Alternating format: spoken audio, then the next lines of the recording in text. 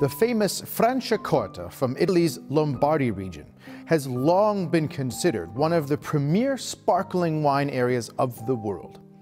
Part of the base wines are aged for 6 months in small barriques, followed by a bottle aging of at least 18 months before being disgorged. Monzio Compagnoni, Franciacorta Brut. You know, it's really not too often that a sparkling wine from somewhere else in the world can just roll up to a bottle of champagne and be like, "Hey, champagne, what you got?" That's nuts, right? You have to be either super arrogant or a super badass. And thankfully, the best Franciacortas, especially from Monzio Compagnoni, can more than hold their swagger.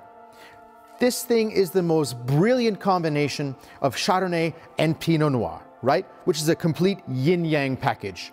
The acidity and the structure and the power of the Chardonnay against the fruit, the spiciness, and the sexiness of the Pinot Noir together. Aged 60 months in wood, traditional champagne methods, on the yeast of course, bottle conditioned, and then what comes out is just world class. Whatever swagger he has, he can definitely back it up.